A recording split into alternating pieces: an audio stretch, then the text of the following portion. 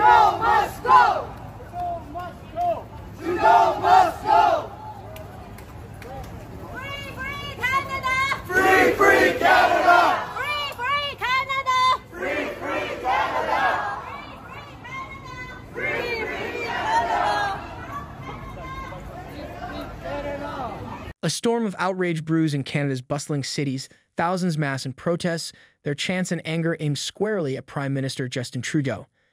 His policies have pushed citizens to a breaking point, but his government seems oblivious to the coming tempest. Trudeau stands accused of severely mismanaging a critical issue indifferent to the consequences, but still he forges ahead, heedless of the turmoil left in his wake. Now Canadians are pushing back, demanding accountability and justice. The streets rumble with discontent, but the halls of power remain eerily quiet. Trudeau has run out of time for excuses and empty promises. This growing movement may soon provide the answer. Unless Trudeau makes amends quickly, the angry chorus calling for change will reshape Canada's political landscape. The people have found their voice, and they will be ignored no more. The future of the nation hangs in the balance. Welcome back to Street Politics Canada. Before we dive into today's video, take a quick second to follow us on Twitter. You won't find the blunt truth about Trudeau's endless scandals in the mainstream media. Their liberal bias hides the real stories. But our Twitter feed breaks through the spin and cover-ups. We tweet multiple times daily, delivering straight facts on Trudeau's hypocrisy and failures. We'll leave you the link down in the description box. Tap that follow button now so you never miss our next viral tweet roasting Trudeau. Now let's dive into today's crazy developments. Frustration with Prime Minister Justin Trudeau and his government have reached a boiling point, as Canada's major cities have become flooded with protesters angrily demanding Justin Trudeau's resignation. Mass rallies in Toronto, Alberta, and other urban centers echo the chants of Trudeau must go, as outrage boils over the PM's bungled immigration policies. This citizen uprising underscores how recklessly widening income inequality and declining quality of life has hardened public opinion. At the heart of this growing outrage is Trudeau's mishandling of mass immigration, which has stretched social services to a breaking point. For years, Canada has brought in more immigrants annually under Trudeau's leadership, but critics accuse his government of opening the floodgates without proper infrastructure or resources to absorb newcomers. Thank you.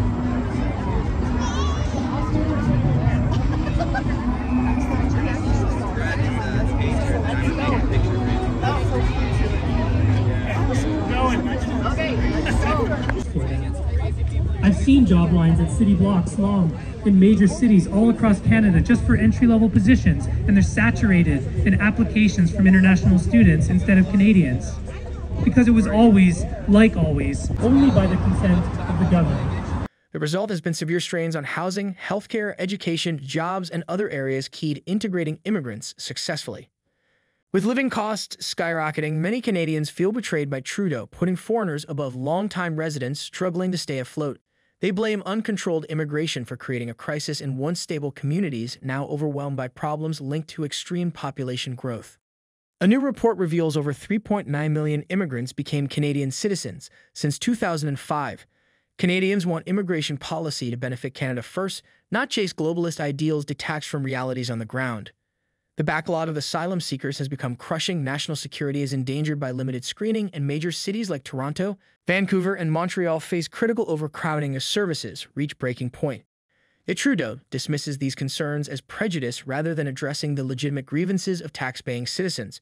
His fixation on political correctness has alienated voters who welcome diversity but recoil as government policies now threaten social cohesion and prosperity. Even legal immigrants oppose Trudeau, going radically overboard to appease special interest groups. The depth of outrage shows Canadians want better leadership and sober governance, not more virtue signaling and division. With cost of living surging while quality of life declines, Trudeau represents an aloof establishment that has lost touch with ordinary people. Canadians were promised sunny ways but got skyrocketing inflation and dysfunction instead.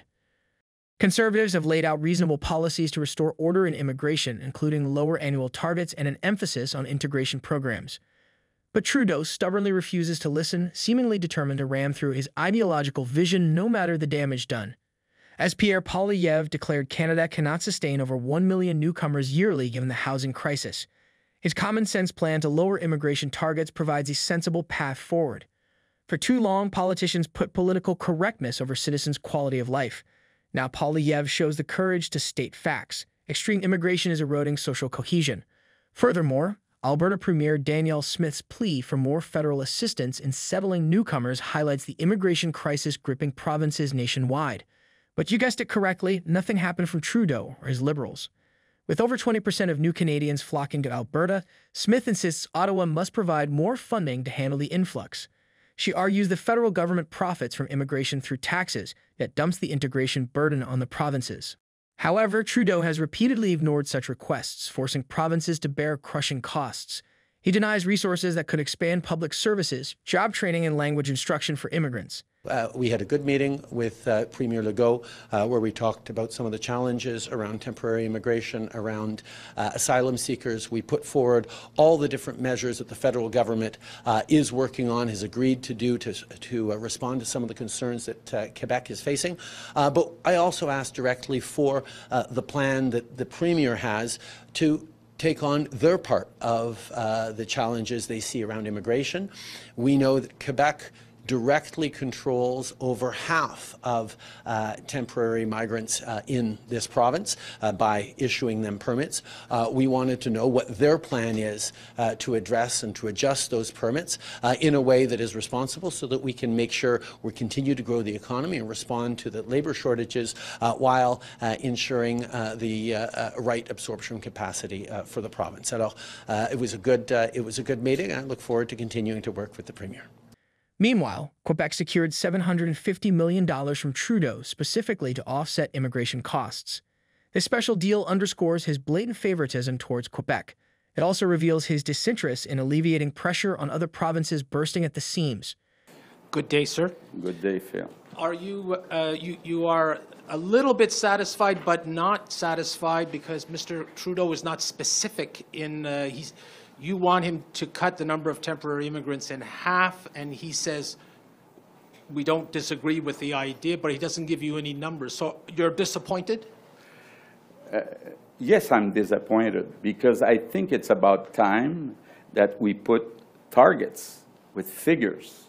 And the problem is urgent.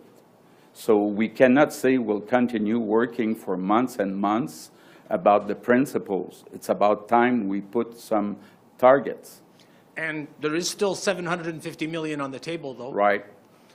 So we were asking for $1 billion, so they offer $750 million. So we'll take the money, but we'll continue to ask for more. And what is Ottawa's total number of temporary immigrants? Yours is 560, and you say that the two governments don't agree on the total number. What's their number? Their total? I asked them, but I was surprised. He told us 2 million in Canada.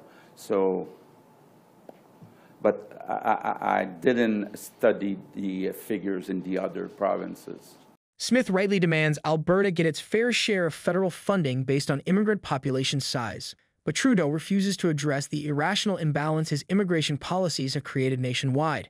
He seems content to let communities outside Quebec drown in dysfunction rather than steer resources their way. This willful neglect exposes Trudeau's hypocrisy.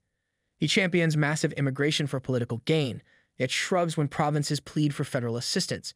He claims to stand for compassion, diversity, and responsible government. But his actions prove hollow virtue signaling by an out-of-touch PM. We have seen around the world a rise of populist right-wing forces in just about every democracy that we've seen. And it is of concern to see political parties choosing to instrumentalize anger, fear, division, anxiety. My approach has always been to respond to it, to understand it and to look to solve it, to roll up our sleeves, work hard and with ambition for this country and for our future. And I continue to be convinced that Canadians are thoughtful about the challenges we're facing and ready to see them solved, rather than just allow themselves to be have their anger amplified without any solutions offered. Trudeau's wild trade of shrugging off collateral damage is the cause of his misguided policies. His immigration agenda has fueled a nationwide housing crisis and crippled healthcare. Provinces are sounding the alarm over schools bursting at capacity and critical staff shortages too. This grassroots outrage should trigger deep reflection within the Liberal government. Canadians have proud traditions of diversity and compassion, but extreme immigration without integration damages social cohesion. The country now needs prudent reforms, respectful dialogue, and less toxic identity politics. The depth of public fury reveals a nation at a crossroads. With Trudeau clinging to power, will cooler heads prevail to pull Canada back from the brink, or will the people's frustration sweep away the old guard to usher in a new era? Trudeau cannot keep brushing off the coast-to-coast chorus of citizens demanding to be heard. Reckless immigration is draining Canada of shared values and prosperity. If Trudeau continues insulting voters pleading for change, it will only unite them more in pressuring for a new direction. The PM's feel-good slogans no longer distract from his abysmal record. Well, that's all for now. Do you think Trudeau will confront the human impacts of his decisions and policies anytime soon? Is he capable of realizing the scale of the crisis born from his leadership? Let us know what you think in the comments below. And if you haven't, please subscribe and leave a like for this video. Your support helps us continue our work. You can also subscribe to our newsletter, where we share daily uncensored and unbiased news straight to your inbox. You can find the link in the description below. Thanks again for your support, and I'll see you in the next one.